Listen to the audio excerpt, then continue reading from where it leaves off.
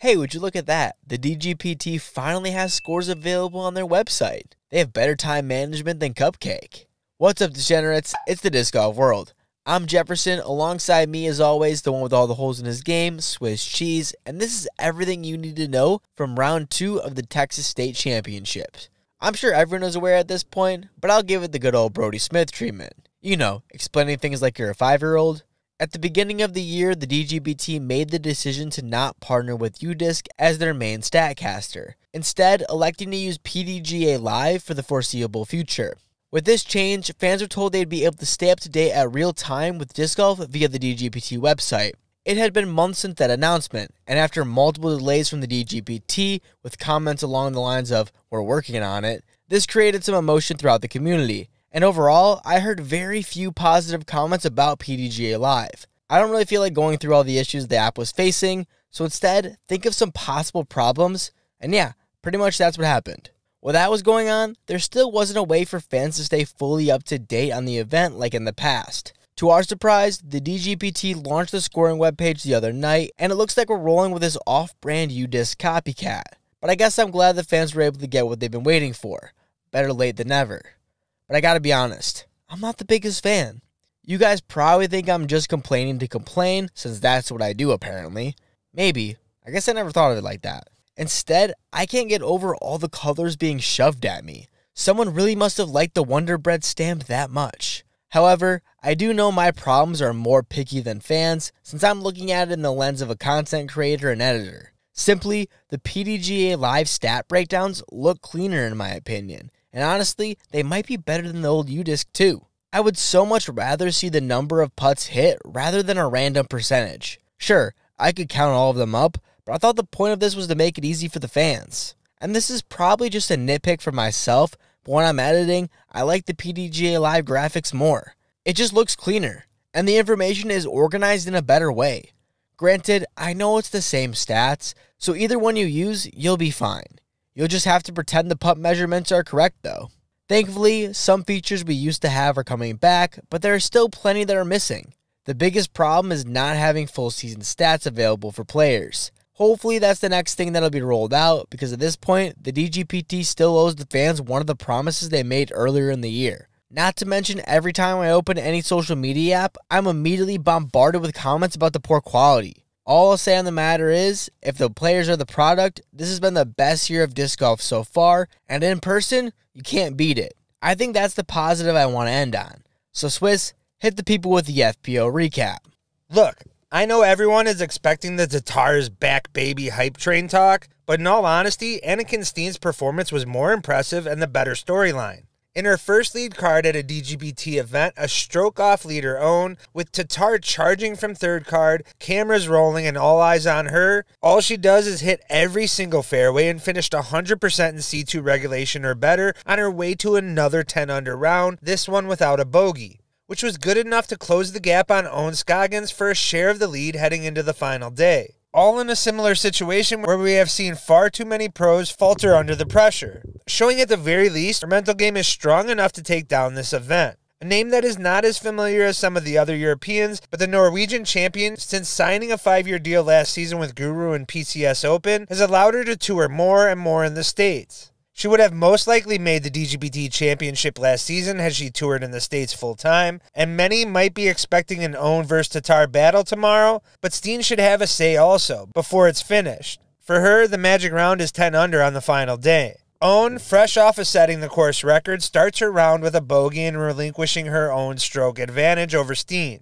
Things didn't really improve from there, as her slow start turned into a slow front half. She would only be 2 down on the front 9, yet the crafty vet built together a back 9 that shot herself back on top of the leaderboard, or at least a share of it. The 7-under back 9 was second only to Tatar on the day, and her 9-under keeps her in the mix heading into the final. Tatar, after her worst performance last week, her slow day 1 round that found her outside of even a chase card, had many beginning to question if we will see a return to the dominant Tatar we all know. It's only been a couple of weeks of considered poor performances from Tatar standards that had everyone talking about injuries, swollen ankles, fatigue, and even pregnancy speculation. And at the very least, after today's round, maybe we can just focus on her game, right? You creepers who want to talk about the skirt are really going to have to sit this one out. Tatar started off her round birdieing the most difficult hole of the tournament, hole 1. Yet her game looked off shortly after. Her drives were low and her timing off. She would end up parring some of the easiest holes on the course, but was able to regain control starting on 6 with back-to-back birdies. And by the time she reached the back half, she had already started a birdie stretch that would continue for 7 straight holes. Had her only par on the back half on 16, and surprisingly played 17 safe, choosing to lay up to the front of the peninsula instead of running it.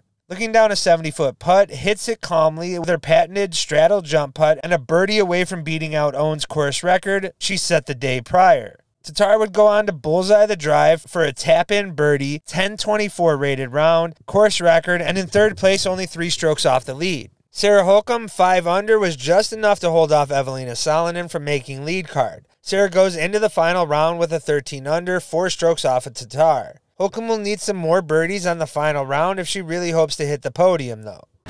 Beth at 69. I just told myself, you just got to will this one in there. Whatever you have, just will it in there. This man is unbelievable. This is what athletes live for. This is the moment.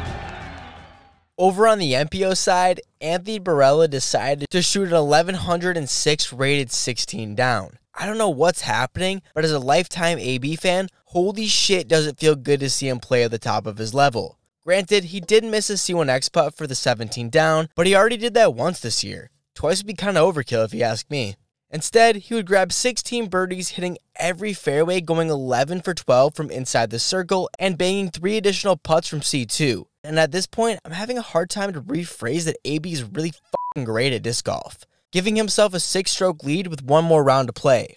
I know an 11 down doesn't sound all that impressive, but I swear it's still a solid score for this track.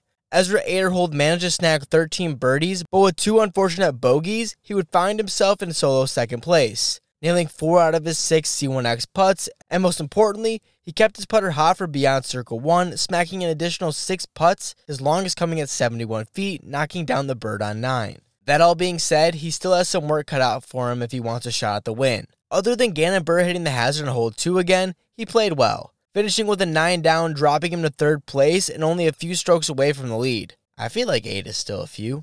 Going 9 for 10 from C1X and 3 for 9 in C2. He played quiet disc golf, getting the birdies as they came his way, only finding real trouble on hole 11, going OB on his approach, resulting in his only bogey of the round. Mason Ford must have heard me shit-talking yesterday because he would secure himself another final day lead card after a clean 7 down. If he can connect from circle 2, he could push himself up to a 2nd place finish.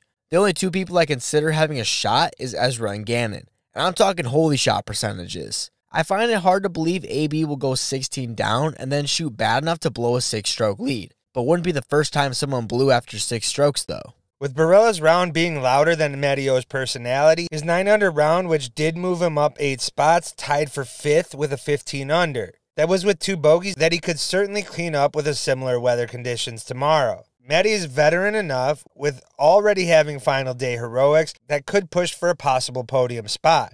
Calvin Heimberg was eyeing a possible lead card. He was 17 under heading into hole 17. Only to have a painful back-to-back bogeys to finish tied with Matty O and others at 15 under. With conditions like today, Kelvin has the tools to get to double-digit unders on the final day. Will it be enough for a podium? We'll still have to wait and see. Randon Lotta had one of those rounds where you score solid, but you just don't feel that great about the round. Started out slowly, only going 1 under on the front 9. His putt wasn't there despite going 2 of 3 from circle 2, yet gave up strokes to the field in C1X on the day. Randon's 6 under back half was able to give him an 8 under day and tied at 15 under. Randon will need to clean up his putt and stay out of OB to move up the ladder tomorrow. Many in the know expected better numbers out of Alden Harris in better weather conditions. He has had success here before, and his round today is what fans in Houston has come to suspect. He started out 6 down through the first 6 holes, and even with a back-to-back bogey on 9 and 10, was still able to shoot a 10 under round,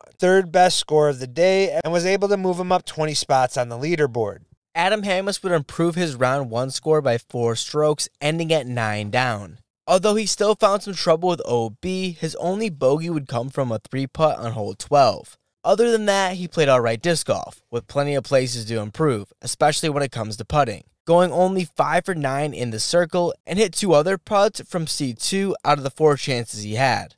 Braden Sides must have used that Drew Gibson knowledge to his advantage, jumping him up 5 spots into a tie for 8th place. Starting off his round with a bogey, but shaking that off quickly, picking up 9 birdies the rest of the day, which included 3 putts from beyond 40 feet and hitting all of his C1X putts except one going 6 for 7.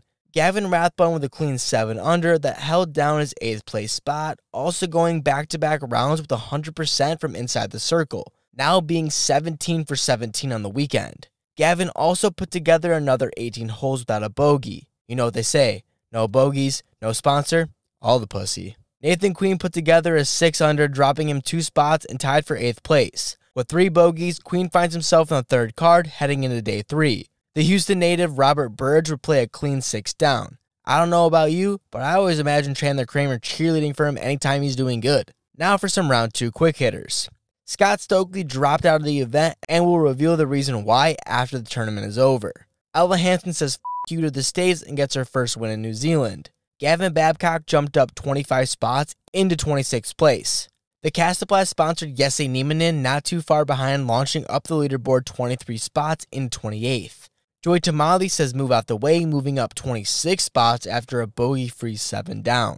And that's everything you need to know from round 2 of the Texas State Championships, as we head into Championship Sunday. Thanks to everyone who supports the Disc Golf World over on Patreon and our YouTube members. If you enjoyed, make sure to drop a like and subscribe. It's the easiest way to support the channel. Oh, and if you want to know why Paul McBeth threw shade at another disc golfer, check out the video right here.